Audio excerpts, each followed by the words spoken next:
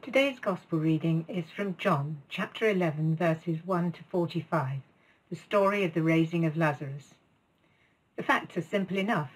Jesus has dear friends in Bethany, Martha and Mary and their brother Lazarus. Lazarus falls ill, he dies and is buried. Jesus goes to Bethany, calls to Lazarus, Lazarus comes back to life again. Job done. But there are some odd things about this. Not just a dead man walking. For a start, when you hear that a dear friend is sick, the instinct is surely to go and visit them at once. Jesus hears that his dear friend Lazarus is seriously ill, and he stays put for 2 more days. Why the delay? What's he waiting for? He knows he could prevent his friend from dying, but Bethany is in Judea, and Jesus is a wanted man there with a price on his head. They tried to stone him to death recently. Jesus also knows he's nearing the end of his ministry, his God-given task, and his earthly life. Is he afraid, perhaps? Is it fear that holds him back? No, surely that's out of character. John gives us Jesus' own reason for delaying, so that the Son of God may be glorified through it. Isn't the most likely explanation that he spent those 2 days in prayer, wrestling with God, trying to understand what's being asked of him, and praying for strength to face what lies ahead? Jesus and the disciples reach Bethany, where a crowd has gathered.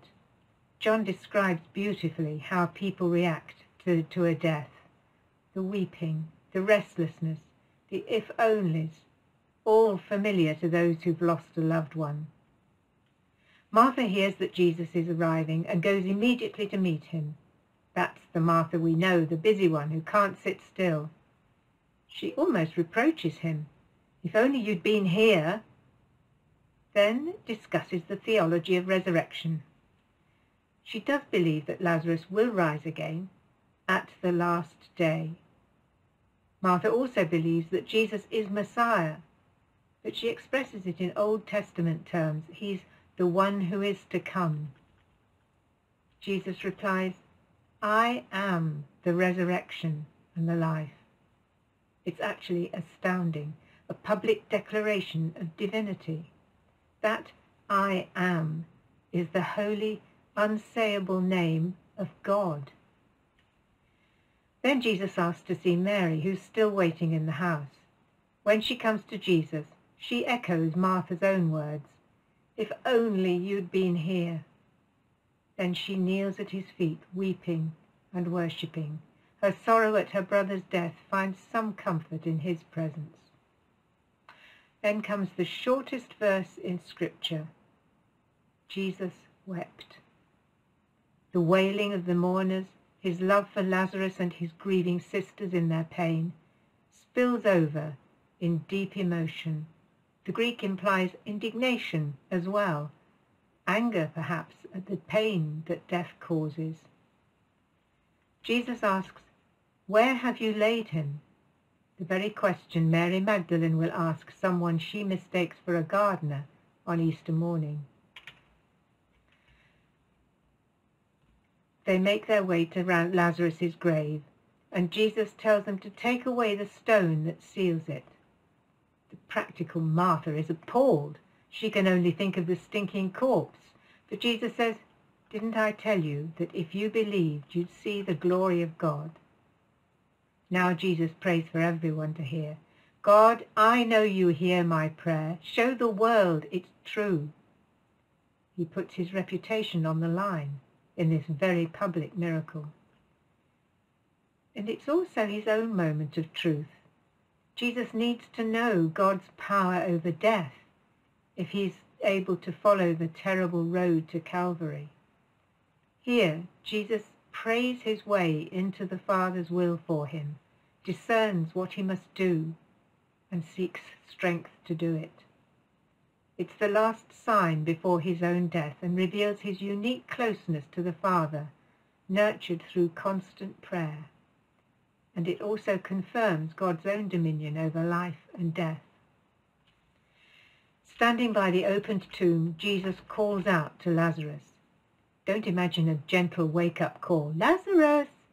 This is a thundering shout that needs to be heard from beyond the grave. A pause. Silence, except for the buzzing of flies and the thumping of hearts, waiting, fearful to see what will happen. Lazarus has heard Jesus calling his name, and to the fascinated horror of the crowd looking on, the figure of a shrouded man emerges from the dark tomb. It's actually quite spine-tingling. Jesus breaks the silence.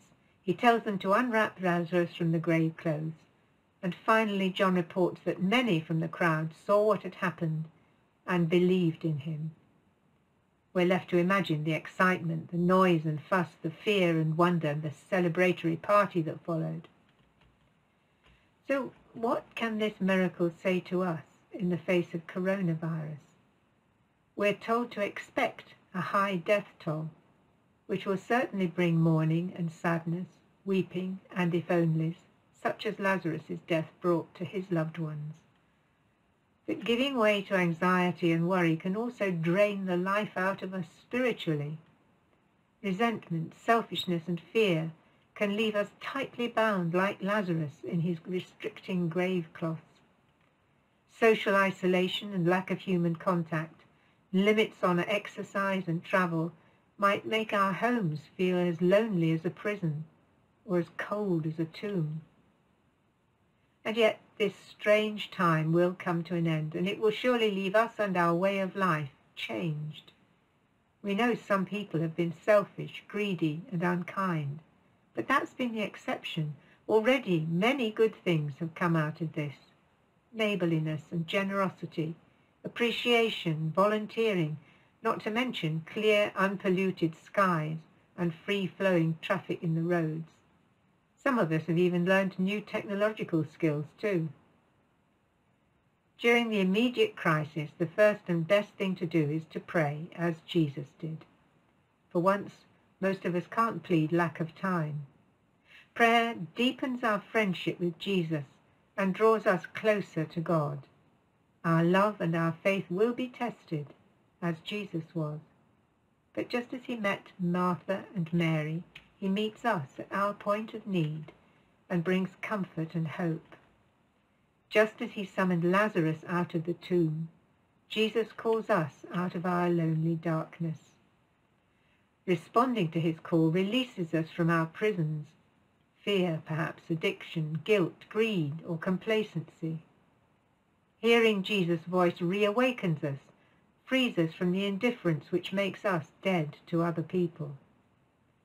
To answer his call is to find the eternal love Jesus came to bring, to share that love and know the joy and hope of believing.